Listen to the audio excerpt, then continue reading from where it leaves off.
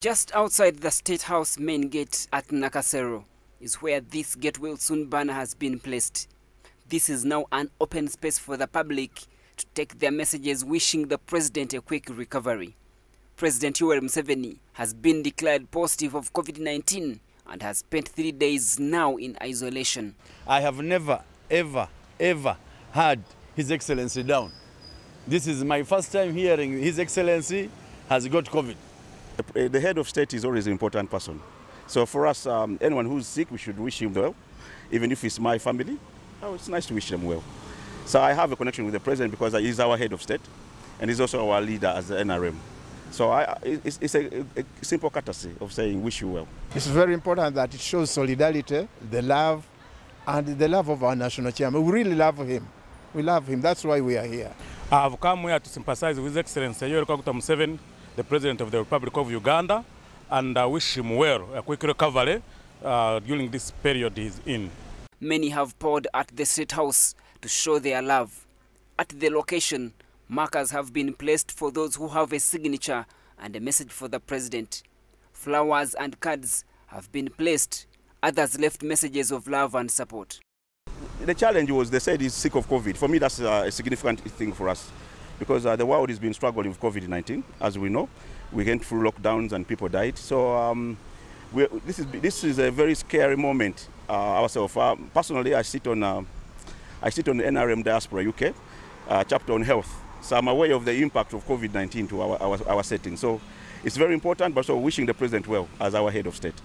And himself for having isolated, it means that really he cares not to make other people also get sick.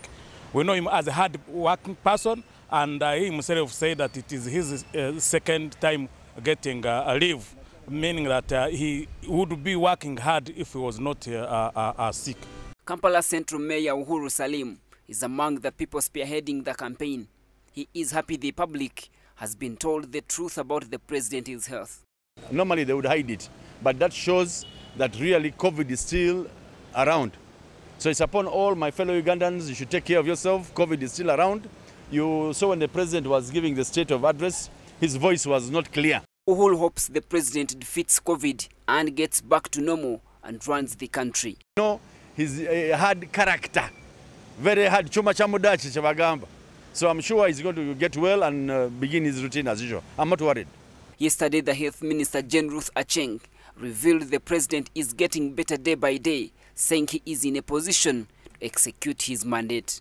I want to allay anxiety. His Excellency the President is in good health. He continues to run the country and to carry on with his many other duties. There is no need for worry. And I still, again, want to remind the public that the COVID-19 National Task Force has never been disbanded, and His Excellency continues to chair meetings of the task force. And in the near future, not too far away, he will be addressing Ugandans in regards to the COVID-19 pandemic. President Museveni has been a strong advocate for standard operating procedures against COVID-19 from when the pandemic was declared in Uganda. Rarely has he been seen associating with people and putting off his mask in public.